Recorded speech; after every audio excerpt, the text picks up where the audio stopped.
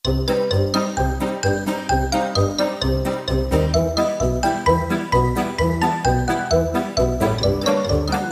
becomes power only when we put it into use. An investment in knowledge pays the best interest. And for today, we will be learning human digestive system. The human digestive system is very complex and has evolved millions of years. It basically consists of the rectum, the large intestine, the small intestine, and the pancreas. The stomach, also called gaster and ventriculus, and the liver, with the gallbladder. The esophagus is also part of this system, as well as the various salivary glands near the mouth.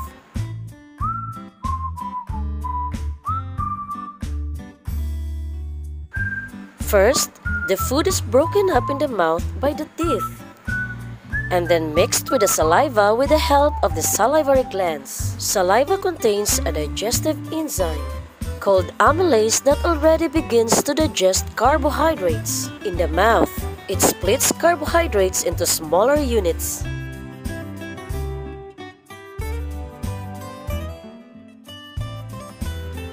The ball-like mixture of food with saliva, also known as bolus, is pushed into the throat by the tongue, and finally into the esophagus, which propels the bolus to the stomach. The esophageal lumen, that is the opening inside the esophagus, is very flexible, which allows boluses of different sizes to be transported. The esophagus consists of several layers. These layers occur throughout the interdigestive tract. The two outer muscle layers are responsible for peristalsis. Through these two muscles, the bolus can be transmitted from the mouth to the stomach, even if the person is standing on his head.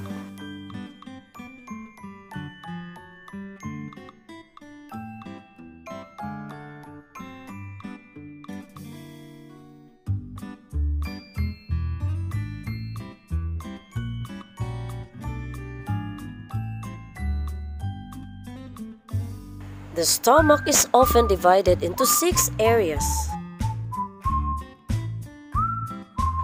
The stomach is composed of a similar structure to the esophagus. It has a longitudinal muscle layer on the outside. Underneath, we can find circular muscle fibers. And in addition to this, there is an oblique muscle layer overlaying the mucosa. On the inside, there are rugae that allow the stomach to enlarge when food is consumed. The stomach wall contains gastric glands. They produce mucus which is able to protect the stomach wall from the secreted gastric acid. Gastric acid is produced by simply smelling or seeing food, but also spices, and the stretching of the stomach causes the secretion. That is the release of gastric acid. About 1 to 2 liters of gastric juice are produced per day. Since the esophagus does not have a protective mucus layer like the stomach and esophagus are separated by a sphincter, it relaxes when a bolus is pushed from the esophagus into the stomach and then contracts to prevent acid and food from going back up. Gastric juice consists, among other things, of hydrochloric acid, the enzyme pepsin, the intrinsic factor, and lipase for the digestion of fats.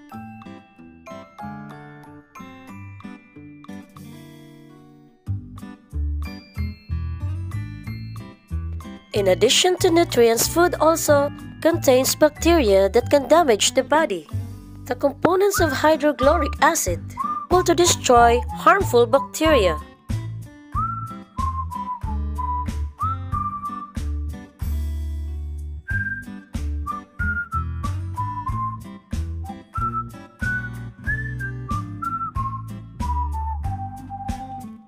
In addition, hyaluronic acid converts pepsinogen, also released by the gastric glands, into pepsin. Pepsin is able to break down proteins into the stomach.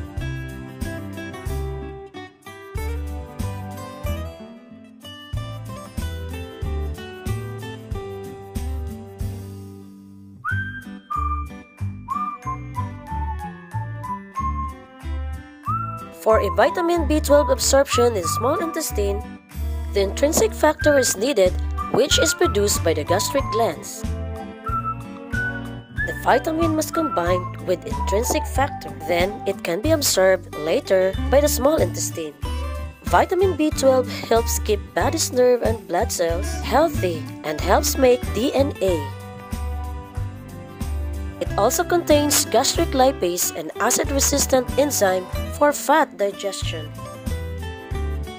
In the stomach, gastric lipase splits a triglyceride into a free fatty acid and a diglyceride, whereby only the free fatty acid can be absorbed by the body. More effective fat digestion takes place in the small intestine.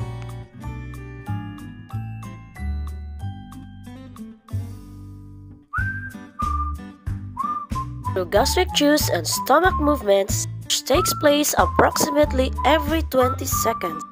The individual boluses are mixed to a semi-fluid mass of partly digested food, the so-called chyme.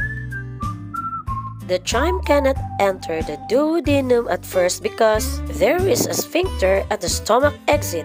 The phylonic sphincter resembles the esophageal sphincter. The phylonic sphincter opens only a few millimeters, so that larger pieces remain inside the stomach. In the first section of the small intestine, the duodenum bile and pancreatic secretions are mixed with the chyme via the ampulla of Vader. Pancreatic juice contains numerous digestive proenzymes, enzymes. In order for this to do their job, a higher pH value than that in the stomach is necessary. For this reason, pancreatic juice contains sodium hydrogen carbonate. Hydrogen carbonate is able to neutralize the acid in the chyme and thus produce the optimum pH value of 7 or 8.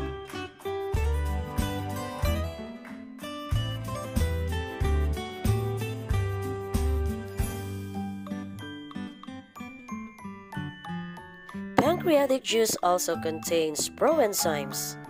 It is also through enterokinase released by the duodenum wall that the proenzyme trypsinogen and becomes trypsin, which can split proteins and activate other trypsinogens. We also find alpha amylase, which we had already found in the mouth. It now does the rest regarding the splitting of carbohydrates, which it converts into maltose and S-maltose.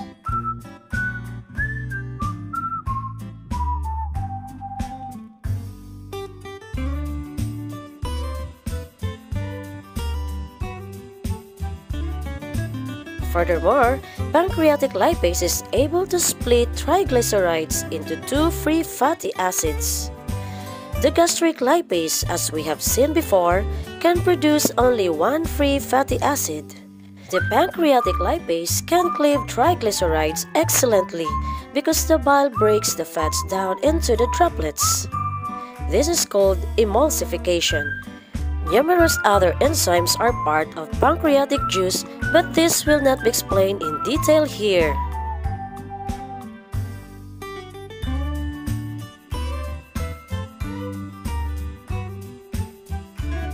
Bile is produced by the liver cells and transported to the gallbladder. The bile is stored in the gallbladder and finally added to the food in the duodenum via the ampulla of Vader.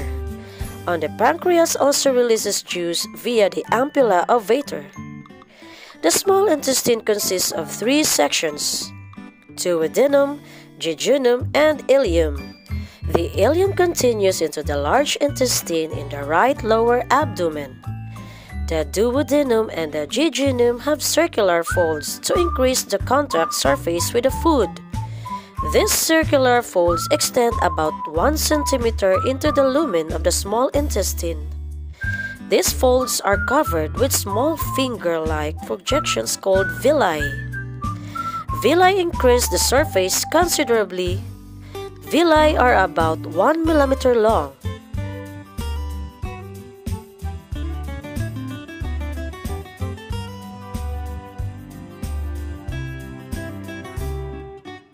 Each villus contains blood capillaries and a lymphatic capillary called lacteal, which we will see later. The nutrients marked green here are absorbed by the villus and transferred to the blood capillaries.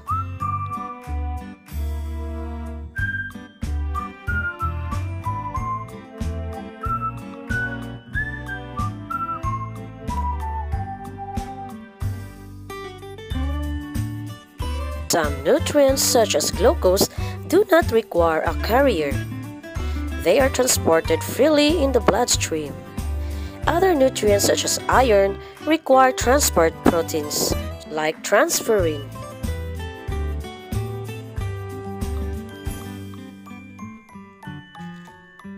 Fats are transported by the chylomicrons, which are lipoproteins.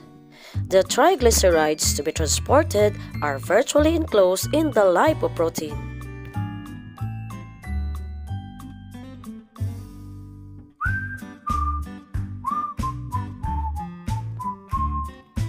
Chylomicrons and triglycerides are then transported through the lacteal of the villus.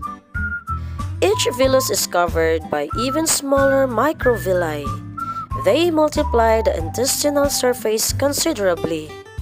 The microvilli absorb nutrients and transport them to the inside.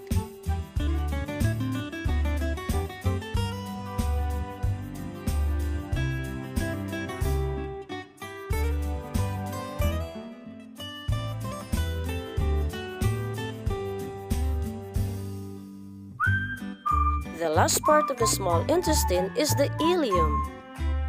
It does not have, unlike the duodenum and jejunum, with circular folds. The ileum absorbs electrolytes such as calcium for building bones, hair, and teeth. Trace elements such as zinc for sperm production and the immune system. Vitamins such as B12 for the formation and maturation of red blood cells. And remaining bile acid, which is transported back to the liver via the bloodstream.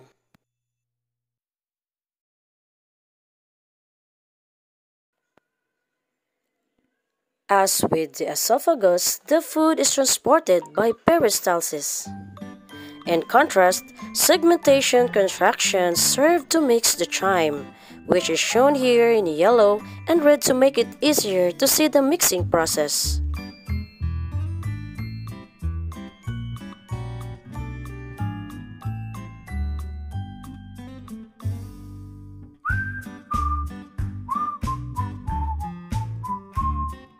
The large intestine is thicker than the small intestine. It is about 1 meter long and surrounds the small intestine. The small intestine is connected to the large intestine via the Bowes valve. It opens when chyme is to pass from the small intestine to the large intestine.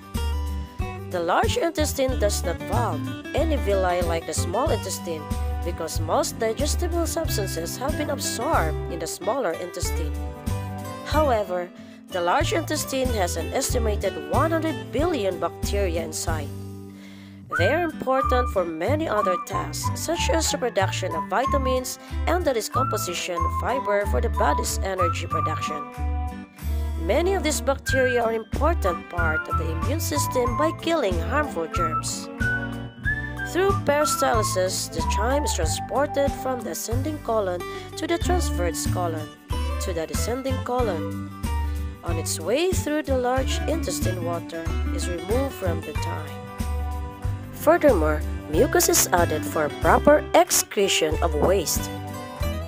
Substances cannot be absorbed through the small intestine or the large intestine remain in the rectum and are finally excreted through the anus.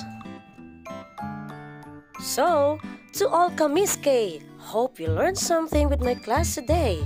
See you in my next video class, and don't forget to like, share, and subscribe all to my channel, Krisha Relampago, at your service. Bye-bye!